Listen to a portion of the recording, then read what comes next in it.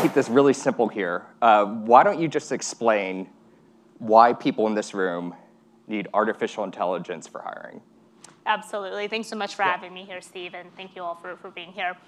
At a very high level, I think agents are the future. I think it's no question many of you are probably thinking about how to use AI agents in your enterprises right now. In 2022, I was a computer science PhD at Stanford working on some of the foundational research in AI agents at the time. And I realized right before ChatGPT came out that we had reached a point where this was no longer a question of an academic toy problem, but something that would significantly impact society in the next few years. And of course, we thought about what are the areas that can have the most impact with AI agents. And you think, well, there's customer success, which many of you are probably thinking about, and there are many applications there. But it turns out there's this much bigger industry right now that makes combined double the revenue of all the SaaS companies in the world. And 90% of your companies all use it, which is recruiting agencies. And statistically speaking, most of you probably don't enjoy your experience with recruiting agencies. And I think that's where AI agents will really make a difference, not only helping companies deploy AI early on, but also helping them hire better, faster, cheaper. So help me understand literally how this works, because I can't listen to a podcast without a commercial for Indeed popping up saying they can do exactly what you said. You're going to get a gazillion resumes. We're going to find you the right candidate out of that pile. And let's go back decades. Monster.com, that was their promise as well. Have they not fulfilled that promise? And what do you do better with artificial intelligence than these other competitors? Absolutely. I think of it as a difference between tools for recruiting and actually a recruiter, right? So there are job boards like Indeed. Mm-hmm. There are other platforms like Monster. I would sort of broadly group these all as LinkedIn, job boards, right? You've all probably posted on a job board before. You get applicants. You have to filter through the applicants. And the truth is most companies are not finding the people that they want through the job board, which is why your companies have referral programs, why you go to recruiting agencies, why you have internal recruiters to start. And the potential, I think, for AI is to actually sit one level higher to really do the job that a recruiter does today. And so let's say you, Steve, are looking for a software engineer for whatever reason. AI can actually help you. That, by the way.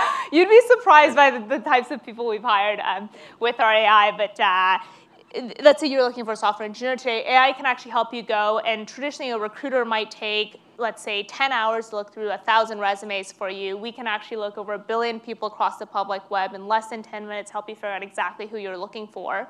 That's the faster, cheaper part.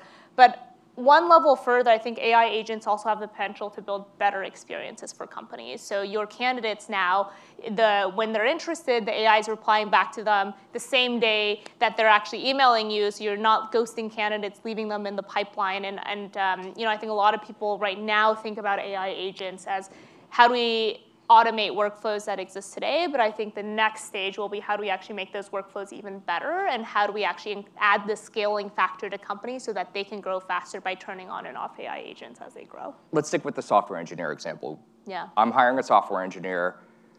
What am I telling the artificial intelligence to look for? And at the same time, how do you avoid people from gaming the resumes just to stuff it with keywords that the AI would recognize to bubble them to the top? Yeah, absolutely. It's a great question. Traditionally how hiring works is let's say you're looking for that software engineer, you would say, okay, I want to find a great software engineer. I'm going to find people who work at Google and have the title software engineer.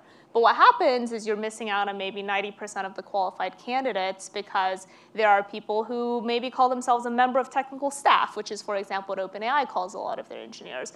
Or you might have people who don't work at Google who are equally qualified. For example, we recently hired for one of our customers someone whose first job out of college was being a UPS driver, but it turns out they're crushing it at being a great software engineer at their current job. And so AI helps you sort of open the aperture of the candidates that you otherwise wouldn't find, and then actually be able to engage those by essentially you can reach out to them on email, LinkedIn, whatever it is, and actually get them into the process. So this is back in the days of, you can call it AI, you can call it machine learning, you can call it an algorithm, whatever.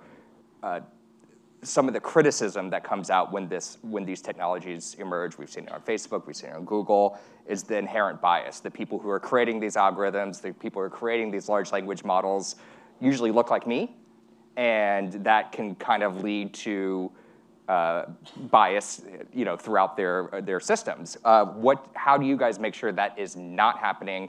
Obviously, a resume, you can't necessarily tell everything about one person. How is the AI solving for that then? Sure. So I'll be the first to say that AI isn't perfect. We're continuing to think about how do we make AI less biased and how do we make these systems more fair for everyone.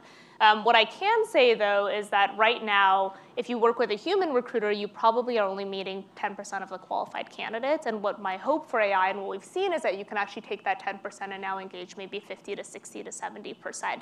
And over time, engage more and more of the right candidates that are a fit. And traditionally, the 50, 60% that you're leaving out are folks who don't have that traditional background, and these tend to be more underrepresented individuals. So folks who maybe are in the Midwest and they have an amazing GitHub repository with projects, but you're not finding them because their keyword doesn't show software engineer today.